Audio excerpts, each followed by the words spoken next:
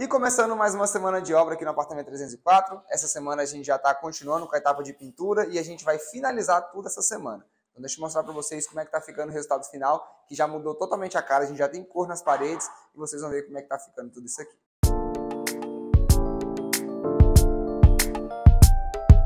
Olá, eu sou o Fernando Bento e seja bem-vindo ao canal da Bose Bento. Aqui onde a gente fala sobre arquitetura, decoração, obras e também manutenção. E antes de começarmos esse vídeo, já deixa seu like aqui e se inscreve no nosso canal para você acompanhar todo esse diário de obra e ver qual vai ser o resultado final. Então vamos lá que eu vou te mostrar como é que tá ficando esse apartamento e o que a gente avançou aqui da pintura para vocês irem acompanhar. Então aqui na sala vocês podem ver que a gente já aplicou a tinta de parede, o teto já está pronto, a gente já fez todo o amassamento, tratamos ele, pintamos. E as paredes já receberam a cor clássica da Bose Bento, que é o branco gatinho. A gente faz sempre esse detalhe no teto, que a gente chama de friso, né? É um detalhe que a gente faz a pintura com o carrinho, que um pedacinho da parede fica com a cor do teto. Isso traz uma leveza e uma separação para essas cores, para a gente conseguir ter um acabamento muito melhor. E como aqui o teto é laje, qualquer pequena imperfeição que apareça, ele consegue disfarçar, né? Essas imperfeições são imperfeições que a gente não consegue tirar na massa corrida, porque é do reboco. Então a gente simplesmente passa essa tinta dessa forma que a gente consegue já disfarçar bastante também esses pequenos defeitos. Mas a gente agora está retocando todas as paredes, a gente passou a primeira demão, veio retocando com massa, né, os pequenos detalhes, e a gente vem depois passando a última demão. As portas também a gente já começou a fazer a pintura delas. As portas a gente está pintando tudo da parte interna, né? Então aqui o hall de entrada não vai ser pintado, os quartos para dentro não vai ser pintado. Estamos somente renovando elas para o lado onde a gente está realmente trabalhando. Então todas as paredes aqui vocês estão vendo. Aqui a gente está fazendo exatamente esse detalhe do teto. Ó, estamos passando aqui esse carrinho que a gente chama, que ele faz esse acabamento com a tinta. E a gente vem tratando todos esses pequenos detalhes. Ó. Aqui deu algumas bolhazinhas, a gente passa a massa de novo, lixa. E depois vem passando a tinta em todos os ambientes. Aqui a gente também já começou a fazer o tratamento das portas, ó. A gente passa a massa aqui em alguns detalhes, tira a maçaneta, já para tudo isso ficar da forma como deve ser. Aqui a gente também já está continuando com essa etapa e depois a gente vem passando a tinta e finalizando tudo isso. Também já começamos a tratar aqui a parte das esquadrias. Então esse pedaço aqui, ó, a gente já fez o lixamento dela e a gente vai começar a aplicar a tinta nela toda, que a gente vai manter esse verde, igual eu falei, e a gente vai vir aplicando para ir finalizando todos os ambientes. Aí terminando a esquadria, a gente vem pintando todo o restante e já fica finalizado toda essa etapa. Hoje também nós estamos fazendo um serviço de elétrica, né? A gente fez a solicitação de aumento de carga desse apartamento, então a gente vai fazer esse serviço hoje. Lá no relógio de medição a gente tem que trocar um setor do cabo, né, que precisa ser feito lá embaixo, então a gente vai fazer essa substituição também, porque os cabos que chegam até aqui, esse quadro, já foram trocados.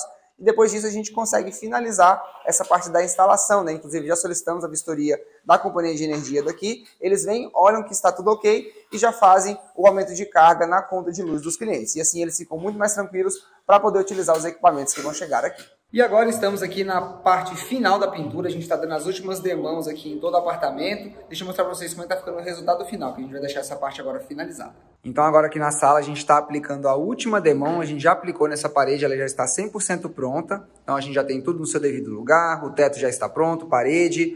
Olha só, ontem a gente começou a fazer a pintura das portas e a gente terminou. Então agora elas estão com a cor renovada e limpa, né? Fizemos todo o reparo dela, da pintura. Então agora já está tudo bem novinho. A gente está começando a fazer a limpeza, já estamos tirando aí todo o material necessário aqui para a gente começar a partir para as outras fases. Aqui vocês estão vendo, está tudo pintadinho. A gente está aplicando a tinta agora no corredor, já aplicando as últimas demãos para vir finalizando. E aqui também já temos tudo já ficando pronto, né? Aqui as paredes já estão todas pintadas também, as janelas também todas renovadas com a tinta. Inclusive a gente viu que a tinta dessa era um pouquinho mais clara e agora estão todas com a mesma cor. Então já está tudo ficando pronto aqui. As portas também a gente aplicou a tinta nelas, então elas já estão na cor branca também, como deve ser. E assim a gente vem finalizando essa etapa de pintura da obra. E essa semana a gente agora vai vir com a equipe de marmoraria, que a gente vai fazer o furo das torres de tomada, que já chegaram, né? A gente já vai fazer o furo delas e impermeabilizar as bancadas.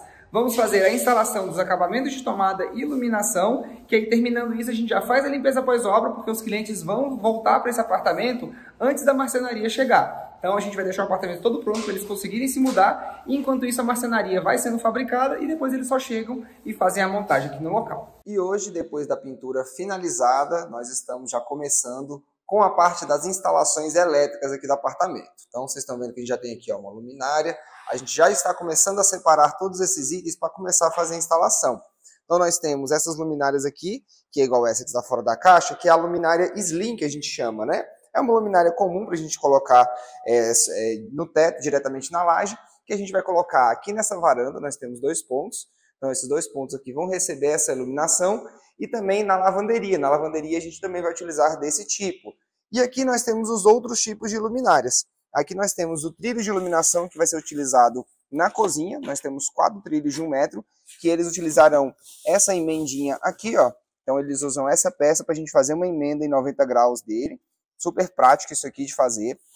Então, a gente vai colocar esses 4 na cozinha. E nós temos um de 2 metros que vai vir aqui na sala.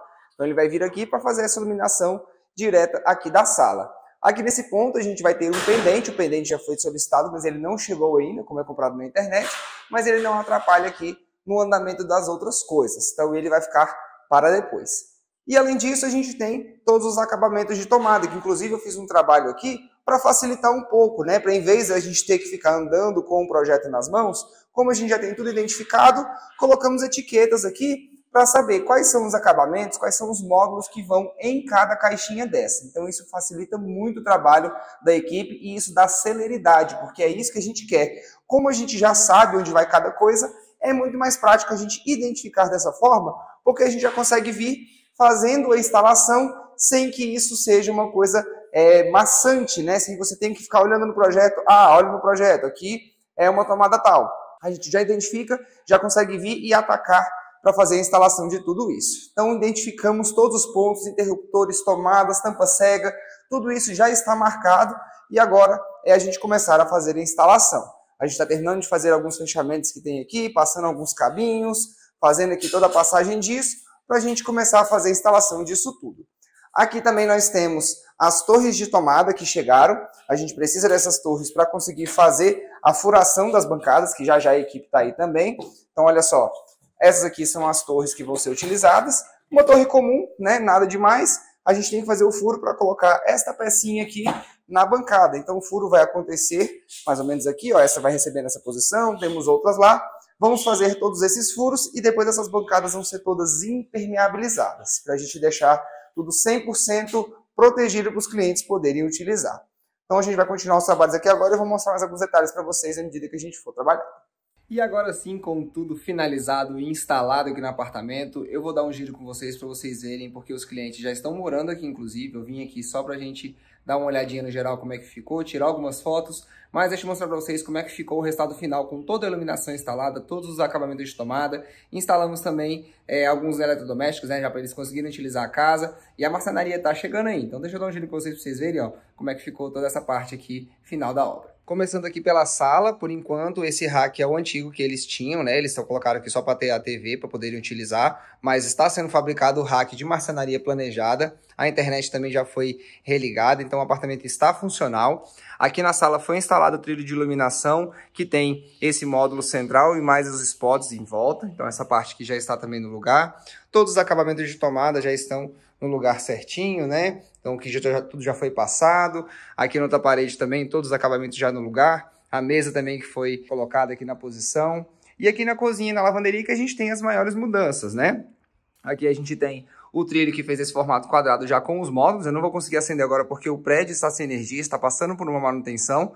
Mas ele tem esse formato que já ficou muito bacana. Geladeira também já está na sua posição. Todas as louças e metais foram instaladas, as torneiras já estão funcionais. Todos com sifão bonitinho. O filtro também já foi instalado, o filtro que ele possui a ligação por baixo, então toda a ligação do filtro é feita aqui pela parte inferior da bancada, não fica nada aparente. O fogão, que é o fogão de indução, esse fogão que ele também tem uma ligação especial, né? Não é uma tomada comum, ele precisa de uma ligação igual de chuveiro, então ele é ligado diretamente nos fios aqui na parede, também já está funcional. E aqui na lavanderia também, todas as bancadas também já são utilizadas. A torneira aqui do tanque foi instalada, a gente usou essa torneira aqui que ela é flexível, então ela tem um trabalho bem melhor para ficar aqui nessa parte. E a máquina de lavar roupas também já está funcionando aqui no seu devido lugar. Só estamos aguardando mesmo a marcenaria chegar para a gente já ver o resultado final de tudo isso. Mas nessa etapa da obra a gente já conseguiu fazer toda a finalização. E no próximo episódio, então, vocês verão o resultado final dessa marcenaria. Vão acompanhar como é que vai ser a montagem dela, né? Todos os armários que a gente vai colocar no lugar. Temos as fitas de LED que elas vão ser colocadas no armário em cima da pia, no armário que vai ser o cantinho do café também. Então tudo isso vai ser colocado e a gente vai fazer a finalização dessa obra com chave de ouro, porque a gente ficou muito feliz que os clientes conseguiram fazer essa parte da obra, né? Então tudo com essa organização a gente já entrega para eles já estão morando aqui, já estão utilizando o apartamento e assim que a marcenaria estiver pronta, vocês vão acompanhando todo o processo aí da montagem, vamos ver como é que vai ser o resultado final disso tudo. Se você está gostando dessa obra, deixa seu like aqui, se inscreve no nosso canal para você acompanhar todas essas etapas e ver o resultado final dela também no próximo episódio. E se deseja ter uma obra como essa, que a gente está entregando antes do prazo, com um custo também abaixo, isso é importante dizer, a gente conseguiu reduzir os custos dessa obra bastante. É só você clicar aqui no link da descrição e solicitar o seu orçamento, que vai ser um prazer participar desse sonho junto com você.